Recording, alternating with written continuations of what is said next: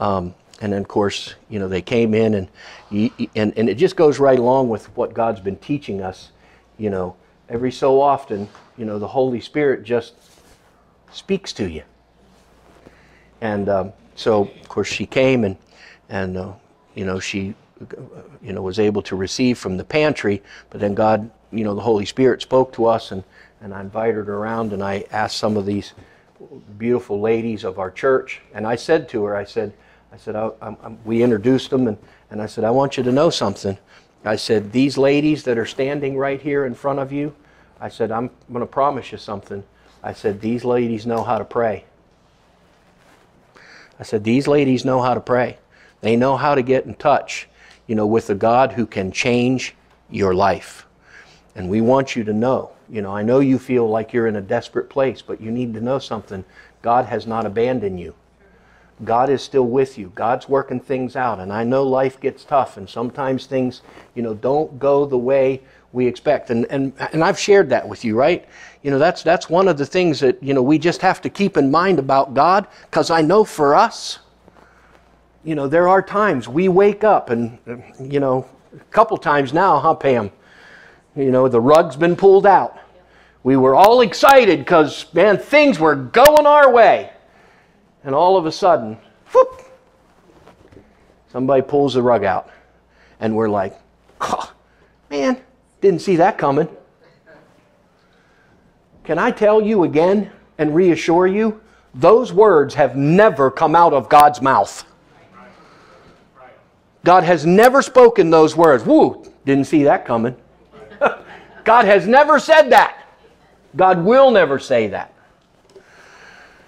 But anyway, of course, we were privileged enough, to pray for her and bless her in some tangible ways there yesterday. And she left, and I shared that. I shared that with the folks that were at the pantry yesterday. And I said to them, I said, because you just feel so good. You just feel so good because without a shadow of a doubt, you've made a difference in somebody's life. So it reminds me of that story that I shared here one time. We shared a little video, and it was about this person who was, fixing these little sack lunches, and just doing some different things and going into the streets of New York. And of course, he had a friend of his who was a skeptic, and he's down there trying to pass, food out, and he walks up to this one homeless man, and he hands him this sack lunch, and he prays with him and that, and then he goes on, but he's telling his friend about all this, and his friend looks at him, he says, seriously, of all of the homeless and all of the hungry and all of the whatever that it is going on around you and your few little sack lunches, you really think that makes a difference? He pointed to the one man that was sitting there eating his little sack lunch. Said it made a difference to him. Made a difference to him. And maybe we can't save the whole world. Maybe we can't feed every hungry person, around the world. But the people that we touch through the ministries of this local church, guess what? Makes a difference to them. And I thank God for that opportunity to do that. Because yesterday, Bruce and Barb, all the hard work you do and all the help that you get and everything that goes into that pantry, guess what? Yesterday, it made a difference. It made a difference. And that's all God wants us to do, is live our lives in such a way that we make a difference. Amen. Only if it's just one person, we can make a difference. And that's what we've been learning. I want to conclude last week's sermon, Pursue to Prophesy. So what's the one thing we all learned last week? Remember, we said it to our neighbor. I'm a prophet. You're a prophet. Why? Because we hear from God and we speak those things to other folks. That's what it was yesterday. I'm no great orator. Why did that prayer that I prayed yesterday, and please understand, I'm not patting myself on the back. I'm not looking for, a feather in my cap. That's not what this is about. I'm just trying to put it out there and help you to understand. It's not me. What you see in me, the writer says, isn't me at all. What you see in me is what God is doing through me. And that's why that prayer impacted her so much yesterday. Because it wasn't me who was praying. It was the Spirit teaching me and leading me how to pray. And trust me, when the Holy Spirit prays, guess what? It makes a difference. It makes a difference when the Holy Spirit is praying. So we learned, we all can hear from God and speak those things to other people. It's called prophecy. And I'm not going to re-preach last week's sermon, but we kind of laid the little bit of groundwork. We learned about Old Testament prophets versus New Testament prophets. Why we don't necessarily need, the Old Testament prophets, like we did back then, because, God has, changed kind of the way He does things. How did He change it? Jesus. He changed it through Jesus, and He changed it because now we have His written word. We don't need somebody to tell us what our future is, which, by the way, we're going to study that. So I do want to put that plug in again for tonight. Brad Zockel will be here, and he's authored a couple of books about heaven, and we're excited about that. We're going to have a little bit of talk about heaven, and basically he's doing the heaven tour, and the subject of it is heaven real. I don't think there's anybody in this church he would have to convince, but there may be a few people out there. But we're going to do that tonight, 6 o'clock downstairs. So come on out, be with us. So, but anyway, God has already laid out the future. God has told us, and given us the word that He used to give to the prophets about, judgment is coming and you need to repent. And God used to speak that through the word to the world through prophets, right? Does He need to do that anymore? No, because He's spoken it to us through the prophets in the written word. He's given us the Bible and He's taught us, here's what's coming, here's what's going to happen. And the only way to avoid being caught up in all of this is very simple. Repent. We don't need a prophet to stand between us and be a mediator between us and God. God has rent the veil. Now we have access, to go in. And, of course, when we begin to study and we begin to learn about the gifts of the Spirit to the church, we learn about all the gifts of the Spirit of the church, and one of those things is tongues. And, of course, we have to kind of understand a little bit about that. There are different types of tongues. There are different types of things that God gives. And, does everybody receive the gift of tongues? No. Does everybody, is everybody able to receive, the gift of tongues through the Holy Spirit as evidence of full immersion baptism in the Holy Spirit? The answer to that question is yes. You have the ability to receive that. That's why the apostle wrote, and these are the scriptures, same scriptures from last week. So if you didn't get them all down, didn't get a chance to read them, please do that. But we're going to focus mainly today on 1 Corinthians chapter 4. But Paul there in the writings in 1 Corinthians chapter 12, also in 1 Corinthians, chapter 14, he began to explain a few things and help people to understand some things, about the Holy Spirit, about tongues, about the gift of tongues. And one of the things, if you study it out and you kind of realize, they were kind of like some of us Pentecostals. When we learned about tongues, and man, that's why we call ourselves Pentecostals, because we're all about tongues. Man, and we just love it when we come to church and the Spirit falls and people are just falling out all over the church and speaking in tongues. And man, we are just lighting this place up. I grew up in that kind of thing. Okay? Am I knocking that? Am I bashing that or throwing it under the bus? No, not at all. I'm not. But you have to understand, this is not the first time people have gotten excited about that. It was happening here in the church at Corinth. And then, man, they got excited. Man, they were speaking in tongues and they were dancing and falling out all over the church. And man, they were having themselves a time. But Apostle Paul says, hey, listen, pay attention here. There's a few things you need to learn. So he goes on then in 1 Corinthians 14. And, that's one of the places, because there are a lot of people out there that say, you know what? Tongues is not for us. It's done. It's gone. I don't believe that, because if you read these scriptures, several places in here, the Bible teaches us to covet those gifts. God said you should desire those things. I don't think God would tell us in His Word, in the New Testament now, We ain't talking Old Testament, we're talking New Testament. I don't believe God's the kind of God that would tell me to desire something that I can't have. So if tongues died with the early church in Acts, why would God tell me to desire it? That'd be kind of cruel, wouldn't it?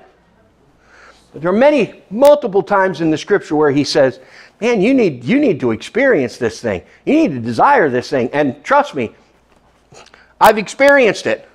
Yeah, it's some good stuff. It's some good stuff. But yet, the church was getting to a point where that's all they wanted to do. Now, Paul, in this particular letter and in this particular exhortation, he was trying to help the church to understand, guess what? Speaking in tongues and falling out and doing all that kind of stuff, it's great. But you need to understand something. It's only helping you. So he goes on, and I had to do quite a bit of research here, because same as you, when I begin to read in 1 Corinthians 14 here, it almost appeared, in sequential, verses here, that Paul literally contradicted himself. Because he says in 1 Corinthians 14, he began to speak about tongues, and what we're talking about here is not the gift of tongues where God speaks, through a voice to the church, gives a message to the church, and then is interpreted, and he's speaking to the church. What he's talking about here is our own personal prayer language. The tongues that God gave me, so I can have those wonderful, beautiful, private conversations with God. And the Holy Spirit prays for me and prays through me and prays over me, for the things that I need, that are coming, because I don't know those things, so I don't know that I should be praying for those things. But the Holy Spirit does. So He has those private conversations in a heavenly prayer language over me and for me with God the Father. I don't understand them, but boy, I can feel them. And that's what he was talking about here. He was referencing our own personal private languages, because people were just coming out and, they didn't speak a word of English in church. They were just falling out all over the place. And, Paul said, hey, he said, that's a good thing. And he said, you need to understand, I'm on board with it, because I like to speak in tongues just as much as all of you do. He said, it's a good feeling. It's a nice thing, and it's great, and I would rather do it. But he said, you need to understand something. There's some things we need to understand about this and get this thing put in order, because we still have a job to do. Amen. That job is to carry the gospel of Jesus to those who are lost. Amen, brother. So what he does here, he goes on and he begins to explain, and one of the first statements that he makes, he comments about, tongues is not for the believer, but it is for the unbeliever. That's what he said. And then he said, prophecy is for the believer. So we look at that and we think, because then on down below, he says exactly the opposite. He talks about, tongues is not an evangelistic tool. And when we have unbelievers come out and everybody in the church is speaking in tongues, how in the world are we ever going to, share or have that person get saved? Because nobody's talking to them in a language they can understand. How are they going to learn anything? How are you going to have people come to your church and get saved if nobody understands what you're saying? Say, well, now, Paul, you've said exactly two opposite things here. One time you say, tongues is for the unbeliever, and the next verse down you say, you need to be prophesying and speaking in English so people can understand you. If you don't, no one of the unbelievers are going to get saved. Can I help you with that for a little bit? You have to understand, he's talking about tongues in the beginning portion. He's talking about tongues as a sign. And then the end part, he is speaking about tongues used as an evangelistic tool. So he's addressing two different things. And the thing you have to understand is he's addressing two different types of believers versus unbelievers.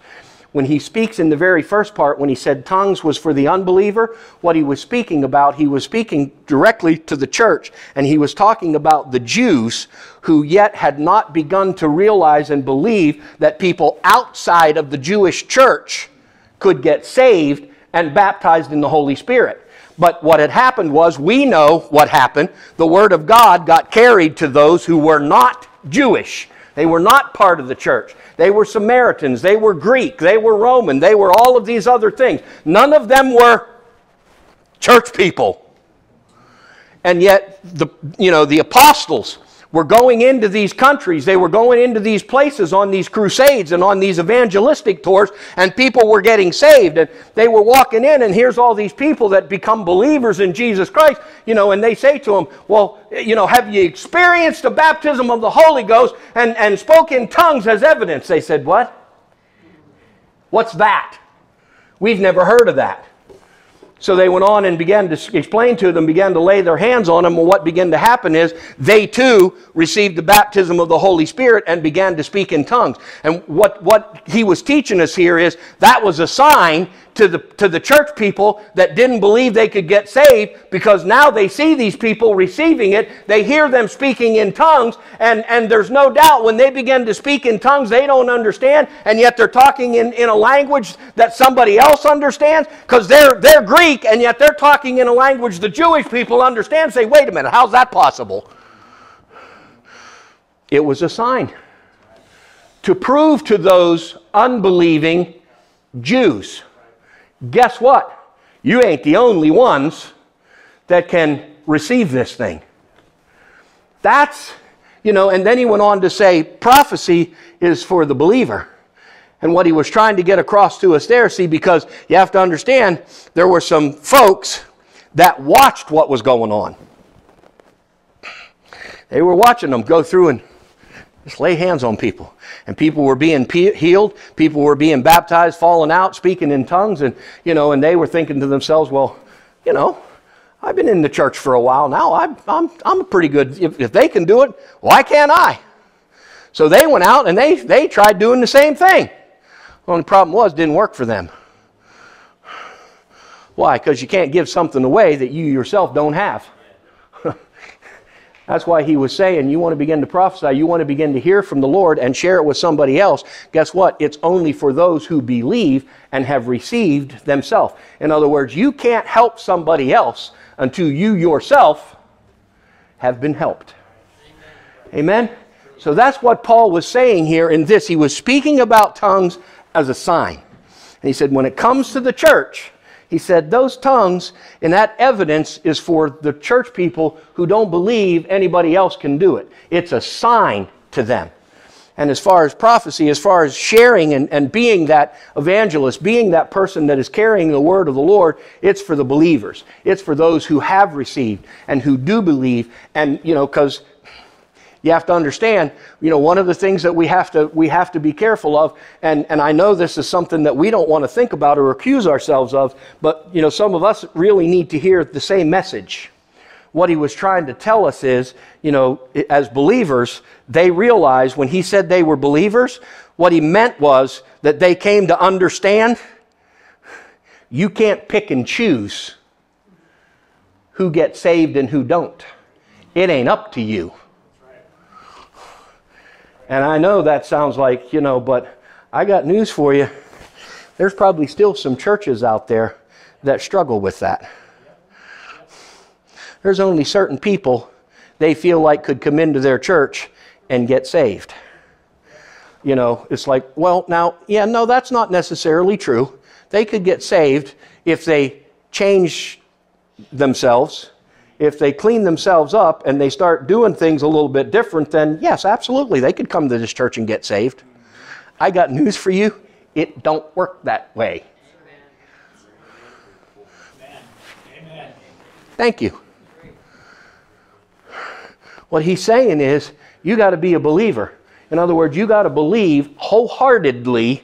You got to believe that anybody who hears the word of God and is touched in their heart, the Bible says, believes in their heart and confesses with their mouth, something happens to that person.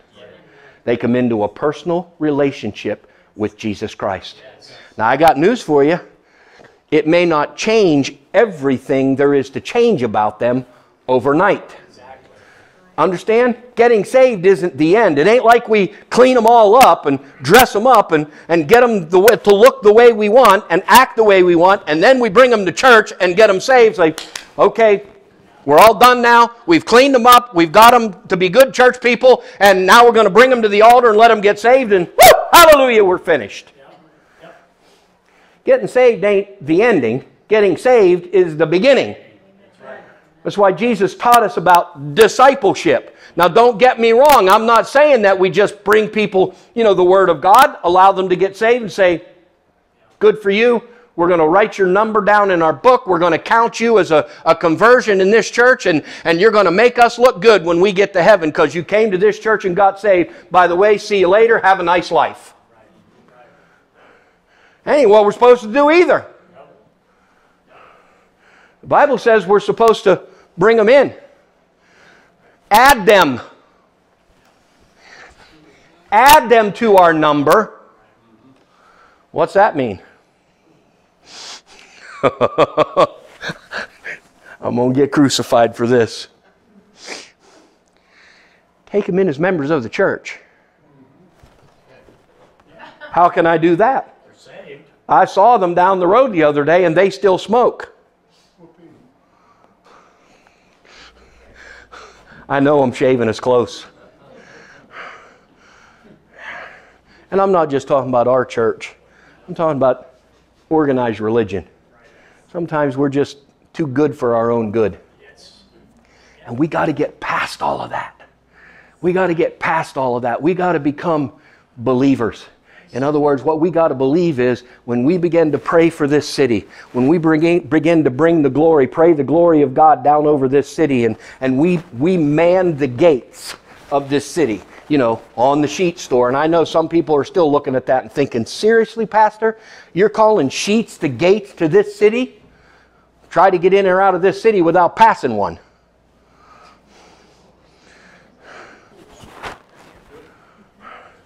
But you understand? But we have to come to some conclusions here, and we have to understand, because I promise you, when the Spirit of the Lord begins to fall on this city and people are moved, by the power of the Holy Spirit to be reconciled to God, I got news for you. All of them don't think like we think.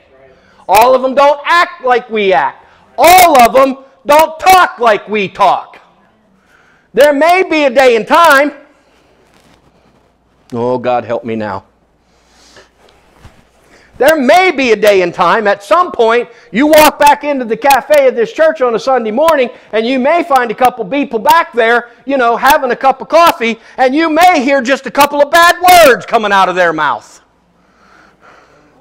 I got news for you. I have no intention of asking them to leave. Now, can I talk to you as your pastor? You better not either. You say, Pastor, really? I'm telling you right now, I know of churches where that's happened. I know people who have walked into churches and been there, and somewhere along the line people found out something about them, found out something about their life, and some self-appointed righteous, whatever they want to call themselves, oh, God help me, has went to them and said, you probably would be better off at another church. I know that happened. God help us. Say, Pastor, what's this got to do with our prayer? Because when we begin to pray and the Spirit of the Lord begins, we better be prepared to receive whoever it is the Holy Spirit draws. Who said that? Whosoever. I heard that. We better learn what that word means. And this is what the Apostle Paul was trying to address here as a sign. So we know that, only believers, because that's what he said.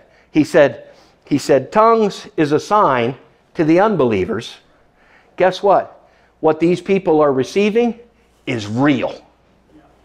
Well, how can it be real, Pastor? They still cuss like a sailor. Well, guess what? So did I. There was a day and time, it was awful. I was exactly what the Bible talks about. Because, man, I could sing, and I could worship, and I could crush. The old song, The Blood?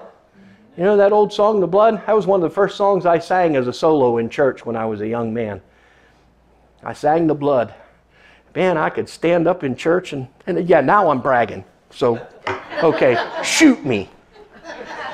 There was a day and time, man, as a young man, I could stand in church, man, and I would just crush that song. I would sing, "The blood will never lose its power." And then I'd go to school, and you'd hear me talking on Monday or Tuesday, and I guarantee you, you'd do a double take. And you'd look and you'd say, "Is that the same guy that was just singing "The Blood" in church the other day?" You'd never known it by the words that were coming out of my mouth. Because let me tell you, when I was talking like that and doing those things, I was crushing it then too. And I was doing it on purpose. Thankfully. And here's what it's about. Thankfully, Pam, somebody loved me enough. Amen.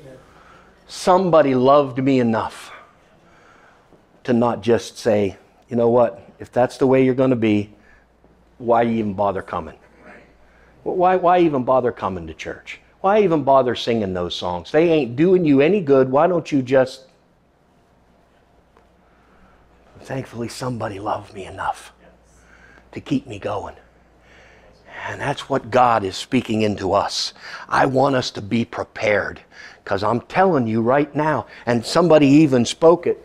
Somebody even spoke it the other day. They said, as we begin here in August, and we're gonna reach out from this local church, and we're gonna go out into the sheet stores, into the parking lots, and we're going to gather as small groups, small bands, and we're going to gather, and we're going to begin to pray, God's Spirit over the gates of the city, and we're going to ask God to post warring angels at those places, and nothing, the enemy cannot get in or out of this city, until he passes through and gets his, pass, go, and collects whatever. You say, "Pastor, you really think that's possible?" I do. And somebody had mentioned to me, "Oh man, I'm getting so excited about this. What I see happening is we're going to be at the sheets praying, and next thing you know, people are going to find out what we're doing, and people are going to want to walk up and begin to pray with us. People are going to want to join our prayer service at the sheets." I mean, that excited me when somebody was saying that. But listen to me, okay? Listen to me. Because there may be a few people, God help me now, there may be a few people that have to walk over to the urn outside and put their cigarette out and then walk over and join our prayer service. Can I give you a little piece of advice? Let them pray with you. They may be coming out of sheets with a brown bag.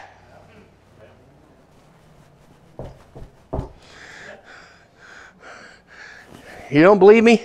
Talk to this man. I can see it all over his face. He'll tell you the story about what happened to him. You struggled with a few of these, didn't you, Claire? But yet there was somebody who loved you enough, didn't they? Anybody else in the house know what I'm talking about? Met somebody that loved you enough? Loved you through your problems? Loved you through your circumstance? Because I got news for you. I'm not the only one probably inside of this room that didn't get it right the first time. I didn't get it right the first time. And guess what? And that's what we were learning about Thursday night when the Spirit was beginning to speak to us. We're not standing in the gap and being the mediator, to keep God from raining down fire on this city. I got news for you. If you know anything about the city of Butler, you know without a shadow of a doubt this is one wicked city. But I got news for you. God ain't mad at them. He loves them same as He loves us. Well, now how can that be? Good heavens, look at us. Look at the way we sing. We're here every Sunday. You're telling me God loves them as much as He loves us? We're all dignified. We're worth loving.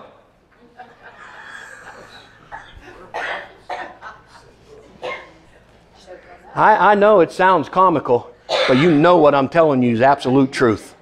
You know what I'm telling you is truth. Why do we need to hear this? Because God has called us. God has called us to pray blessing. God has called us to pray the glory of the Holy Spirit over this city.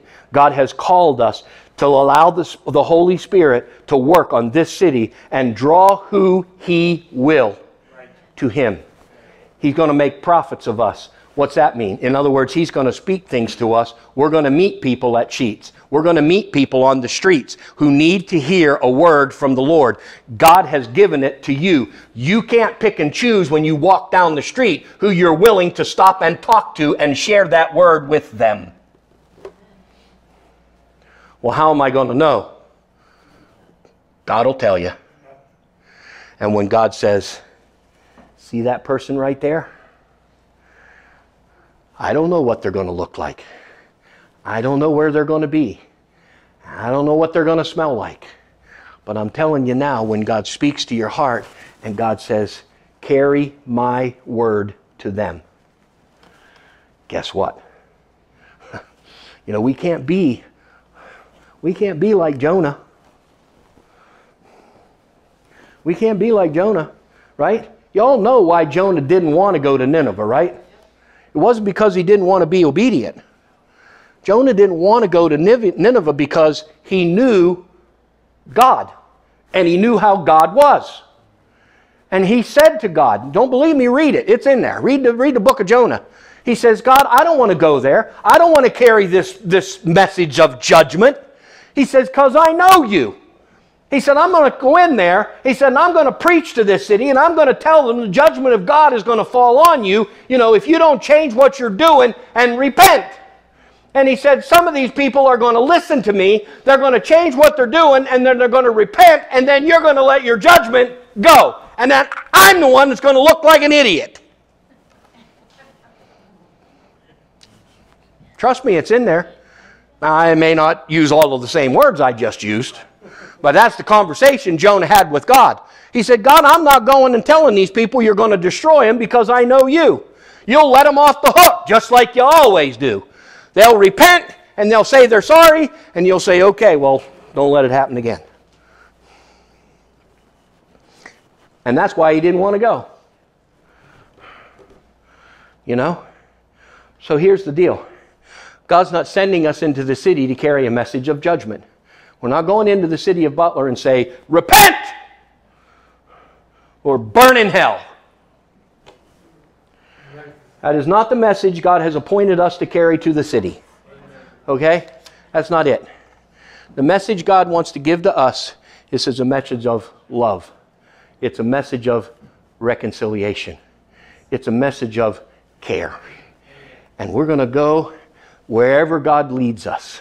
And we're going to speak to whoever God puts in our path. And we're going to let them know, regardless of the circumstance in their life, regardless of what they may be confused about in their life. Can I put it that way? You fill in those blanks. Because you're going to meet some people who are confused. You're going to meet some people who just really don't know which way is up. You're going to meet some people who are struggling, and they're bound by some things. And man, these things have become strongholds in their life. And we're going to meet some of those people. But you know what? What God is saying is we need to find those people, and we need to go and just as sincerely and as we know how, allow the love of God to ooze out of us and say, you need to know something. Amen. God loves you. Amen, brother. That's the message God wants us to take.